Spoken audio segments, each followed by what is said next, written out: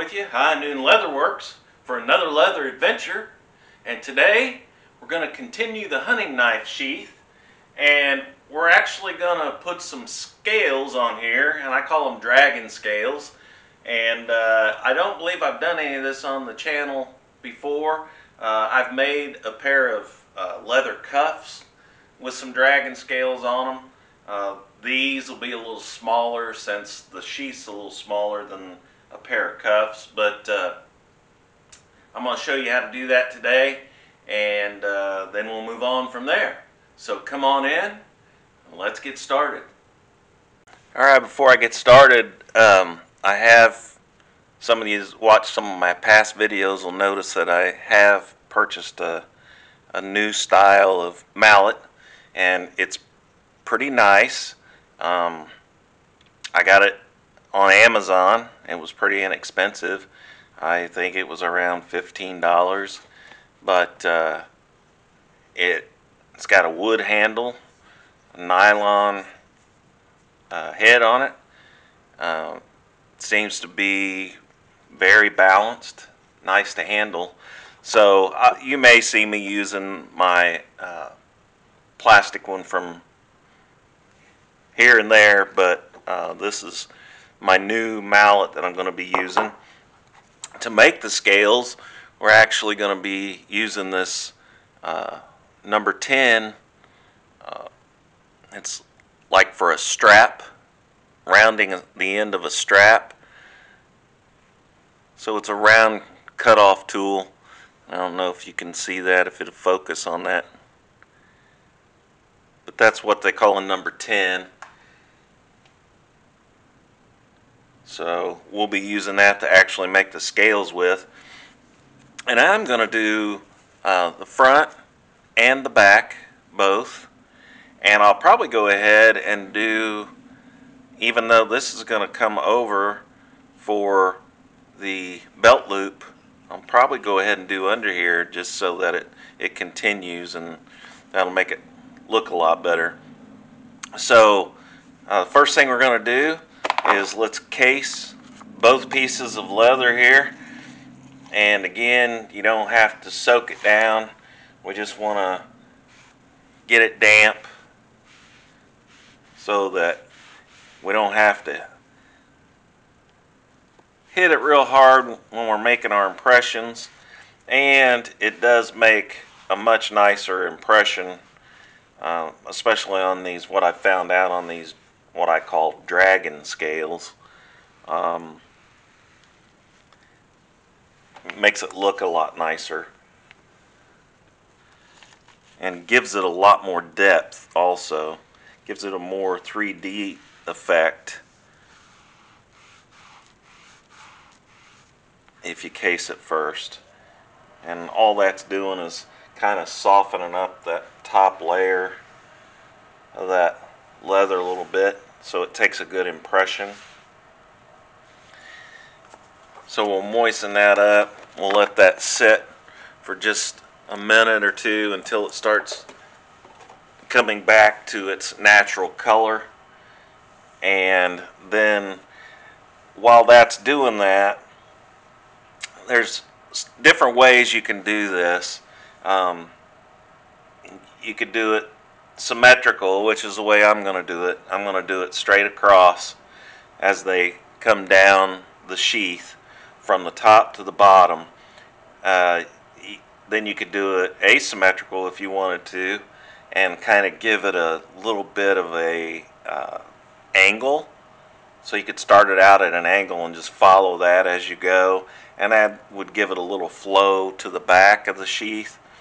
I don't think you'd want to go horizontally because you're going to wear your sheath vertically, so it'd look better if the scales were going this direction instead of this direction. So I'm going to do it straight with the top and work my way down. And what I'll do is I'll start out and I'll show you after a few impressions what it's starting to look like as I go, and then once I get moving on it, then I'll go ahead and I'll speed it up a little bit so you don't have to sit and watch every single mallet strike. So to start, I'm going to turn this around. So I'm actually going to do it backwards. So the round part of my punch is facing the bottom of the sheath. And I use the 2 points at the top to line up with the top of the sheath. Now, I don't want to hit this super hard, because if I do, it's not just going to put an impression in there. This has got a sharp edge. Remember, it's made for cutting small straps. So if I hit that very hard, it's going to go all the way through and cut my leather, and I don't want to do that. I just want to leave a very shallow impression, and I'm going to tilt my tool toward the bottom. And what that does is that puts a little bit deeper impression on the rounded edge and not up here on the 2 points. So it kind of gives it more of a 3D effect. So to start out, I'm just going to tap it, and I'll go across, and then I'll show you, and maybe it'll show the depth. Again, I'm just putting impressions in there. I don't want to cut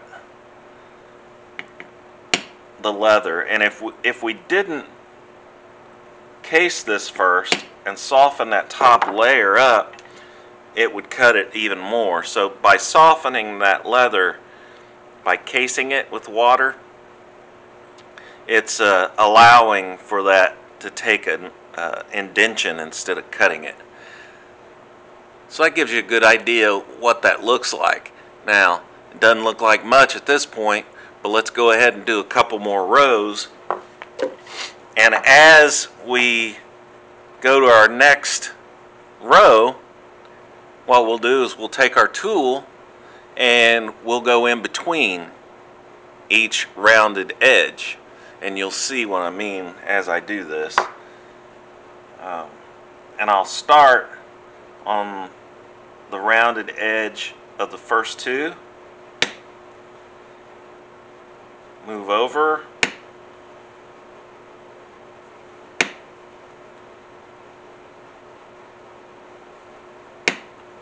and then what that does, that allows me to do the 2 ends. Again, I'm hitting it very softly, and that shows you it's almost like laying bricks. You know, you lay 2 bricks and then you split the difference of the 2. I'm doing the same thing with this, and that's what's going to give me my scale pattern. So let me do a couple more real quick and then show you what they look like, and then we can speed it up a little bit as you watch.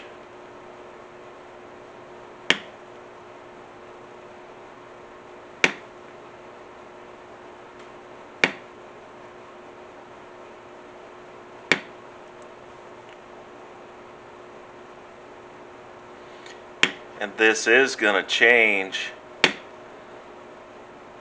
and the pattern is going to fluctuate a little bit toward the bottom because my knife sheath gets narrower as I get to the bottom. Now, it's still going to be symmetrical to the top, or straight with the top.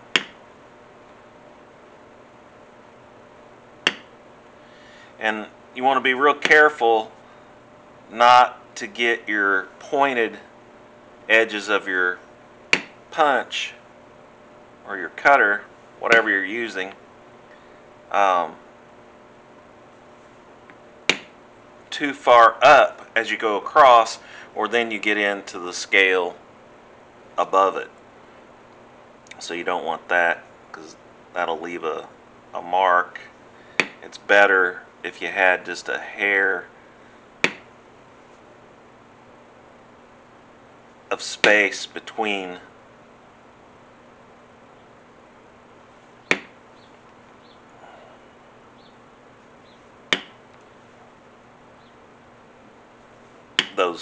points of your punch and your next scale.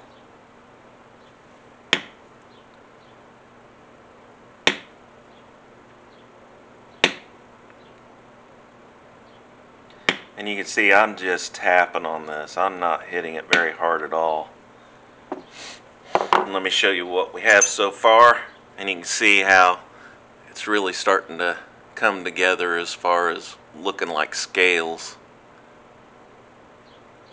So I'm going to go ahead and go through this front sheath, and I'll speed it up for you so you don't have to sit through the normal speed, and then we'll be back.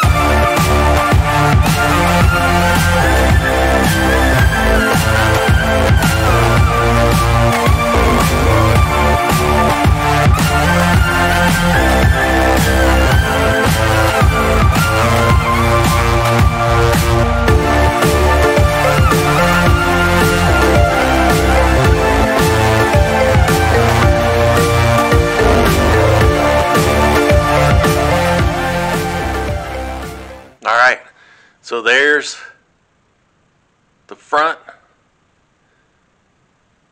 the scales, and you can see it goes all the way to the bottom. And some people may think that might be messing up my groove line for my stitching, but it's still very visible in there, no problem. But there's what the front looks like with all the scales on it. Again, I call these dragon scales, and you can see how they really give a 3D look to it. And it even enhances that when you put the die on there. So I can set that one aside, pull out the back part, and then I'll start to do that. And we'll end up with the exact same thing on the back, so the whole entire sheath will look like it's made out of dragon skin. Alright, I'll go ahead and finish the back of that off camera. There's no reason for you to watch me sit there and smack that thing hundreds of times, because it's going to look just like the front does. And on our next video, I'll actually show you what the front and the back looks like, so you'll be able to see it then if you come on back and watch the next video. So, turned out great. Perfect size scales for this project. I think the customer's really going to love it. So, thanks for coming along. Thanks for watching. I appreciate it. Please, as I always say, like, share, and subscribe, and I'll see you next time.